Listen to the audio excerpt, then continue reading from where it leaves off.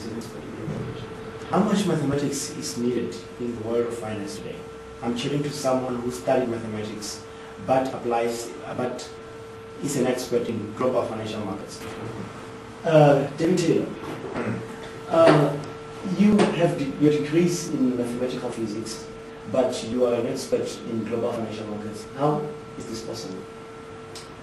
Well, firstly, I'd like to be careful about styling myself as an expert in global financial markets.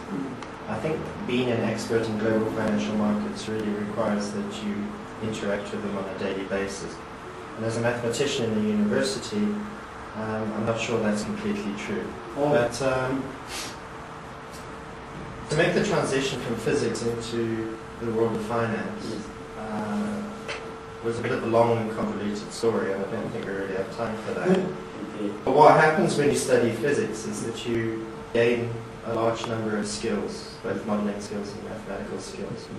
And because of the complexity of physics, it trains you to be able to take mathematical ideas, mathematical theorems, mathematical modeling skills, and apply them in just about any circumstance.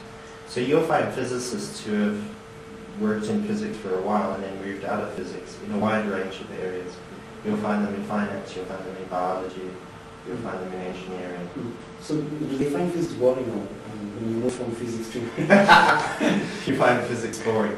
Look, I think the world has changed. Yes. So in the last 50 years, the dominance of physics is a sort of discipline of excellence.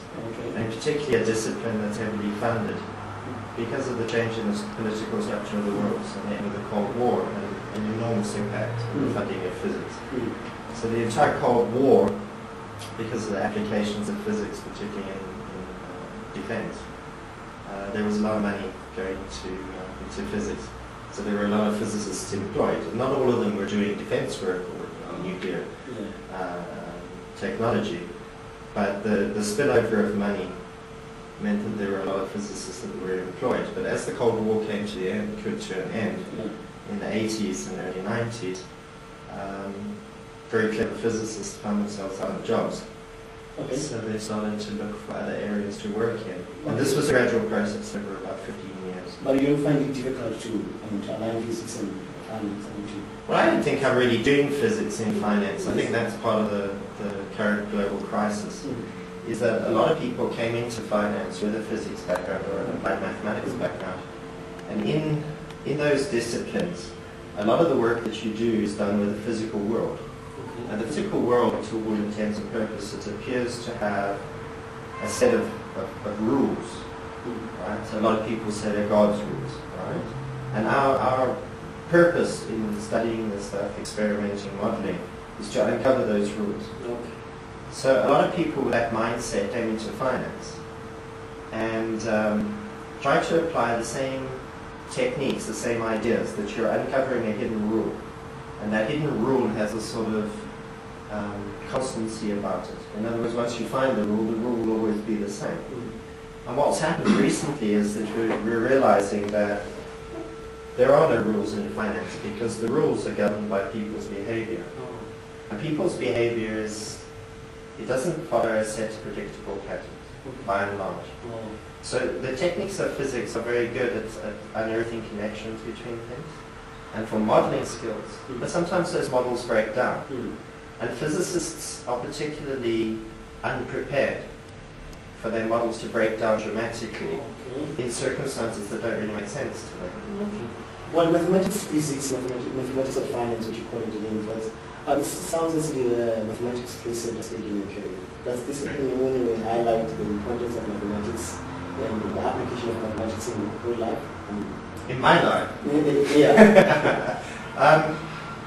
I came to university in the early 80s as a young man and with a talent for mathematics.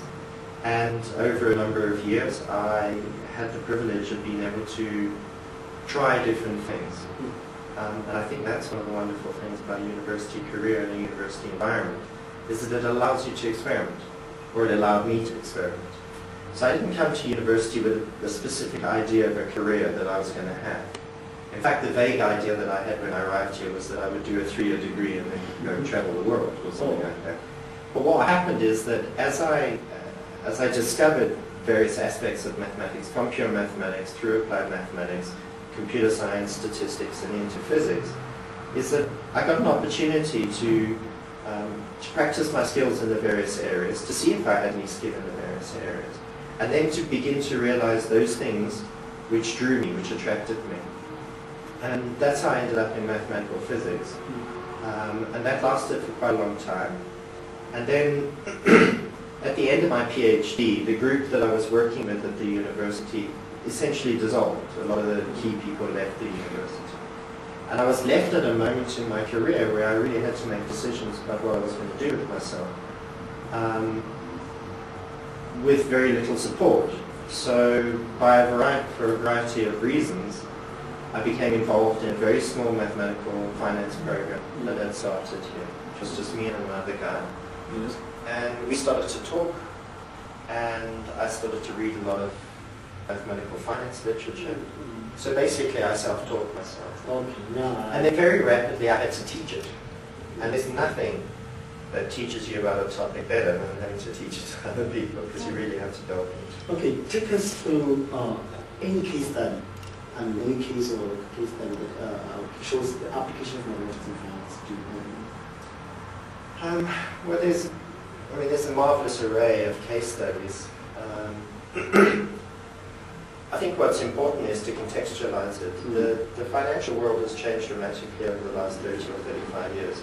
And what has changed the financial world is that an age-old system of primary securities being things of value which are in some sense tangible.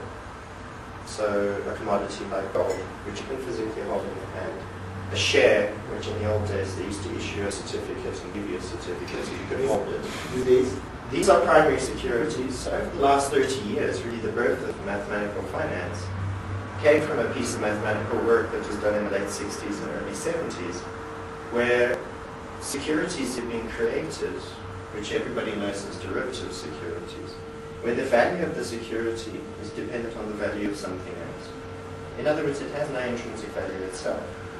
And what it really is an insurance policy, by and large. So most of them are designed to be insurance policies. So that has no tangibility at all. It's a promise between two people about a possible cash flow, a possible payment in the event of something else.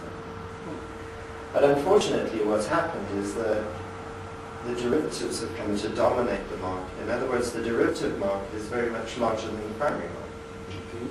So you have these intangible securities or assets which have no realizable value except in the space of promise between two counterparties. And the mathematics that governs that is a similar mathematics for almost all of these securities. So the case studies are individual securities, however they're derivative securities, however they're created, however they're very imaginative people and they're very exotic things. The largest volume of these things are quite simple products. Like most insurance policies, quite a simple agreement. But they become more and more and more exotic, they become more and more of them. And the apparent value of them has become larger and larger. So the mathematics that you teach within the program, and the mathematics that I've had to learn over the last 15 years, is designed to create a modeling framework for almost all of these so-called derivatives, these insurance products.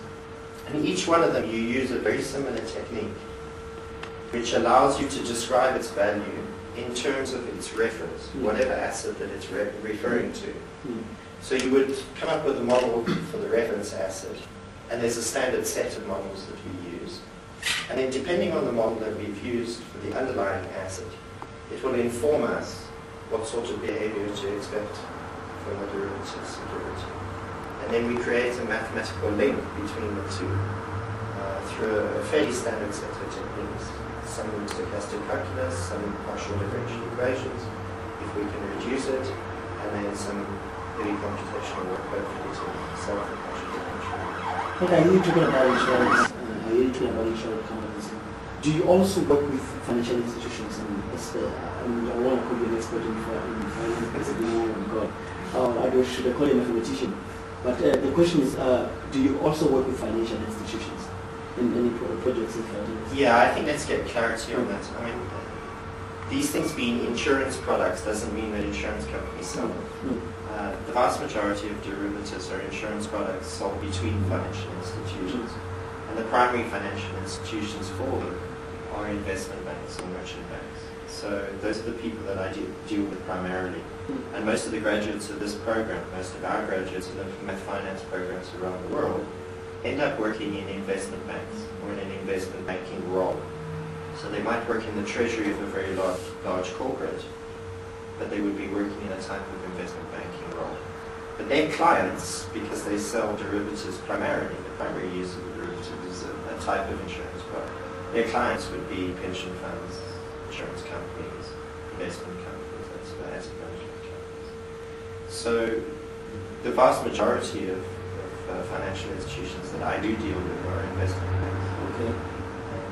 And that's where we have our primary focus. Okay, what kind of careers are available for in the global financial market? Careers that are available for people studying mathematics. I mean, I hear you talking about students that don't find investment. I need you to go through some careers that are available. Okay, let me just explain the model that we use here, and it's a model that's used worldwide. Is that the training that we do in financial engineering or mathematics or finance, they're used interchangeably around the world, is that we usually take students who have an undergraduate degree, or in the case of engineers, a 4-year degree, so they've finished their primary degree. And we require people who have a high level of technical mathematical skill, but we don't want people who have specialized. So we take into the program people who have followed their interest in pure mathematics, applied mathematics, computational mathematics, computer science, engineering, and statistics and actuarial science. And we take people both from BITS University and from any university in South Africa. But they must have an undergraduate degree and a very good undergraduate degree with some obvious skill. Do you think there's any mathematical solution to the global financial market? Well, I think this is an illusion that's been perpetuated, particularly by having physicists involved in the world. is that somehow mathematics produces a solution. Mathematics is a language. So it's a little bit like saying, is there a French solution to it, or a German solution in a language? So, no, I don't think mathematics is going to provide a solution. But what it is going to do is that with a lot of people looking at something which has such important consequences, people with talent using this language will come up with new ways of expressing it, new ways of understanding it, more complex ways of understanding it. I mean, a large part of what dropped us into this recession through the derivatives community was the use of relatively simple models, not relatively complicated models. So the models that we used were too simple, not too complicated. So that's an irony. So you think they should have used more complicated models? Well, that's part of the problem. They should have used more complicated models, but there are many other behavioral human aspects to this. So the modeling, particularly in the financial environment, is really one small stone in a very large wall. And the large wall is comprised of behavior. It's comprised of society. It's comprised of our understanding of money. Can you just briefly explain how you illustrate the mathematics is a language that's, someone can learn or someone can express it express? Sure. I think it's a difficult thing because skill in mathematics has obviously become very important in a modern technologically driven world to be successful in that world. In other words, if you want to get ahead, make money, be successful, some level of ability in mathematics is needed. So certainly over the last 30 or 40 years, people with mathematical skills started to come to the fore because of those skills. But in terms of what mathematics actually is when you apply it, not in its purest form, but when you apply it to physical problems or biological problems or financial problems and chemical problems, it seems to be the natural way of describing something. So whenever you do modeling or whenever you're trying to understand something, the first step that you take is to find the natural way of doing it, or the most natural way of doing it. And because of the numerical component of finance. It's about numbers, right? So the big numbers is a small number. Can we measure it? What do we do with the measurement once we have it? Because effectively it's all about numbers. Mathematics is the natural space in which to do this. And as a language, it has a set of rules, like the language that we're using between us, right? It has a verb, it has a subject, it has an object. So mathematics has a similar structure in that it creates a framework of logic that is transferable. So I don't have to sit with you. I can write something down, I can build a model, I can send it to you, and you, because you speak the same language as me, in the mathematics, and you know the rules, can read what I've written. I could be dead 100 years, and you can read what I've written and you can understand it. So it's the same as writing a story or a poem or something. Okay. Although it has a high level of precision. So over many, many centuries, it's been honed to precision. What do you mean exactly when you say this means that? And because of that precision, it makes it very powerful. But similarly, because of the precision, it also means that it doesn't apply to everything. It doesn't always apply to human behavior, right? And a part of the problem that we're facing at the moment is that we have this tool, and we think that it applies everywhere. So we're applying it everywhere. And sometimes it just doesn't work. Or sometimes it requires an augmentation of the tools, new tools, bigger tools, better tools, more precise tools. And really that's the industry of mathematics in finance, is to start developing these tools. As we make mistakes, some of them catastrophic mistakes, we realize we've been naive, we've used the wrong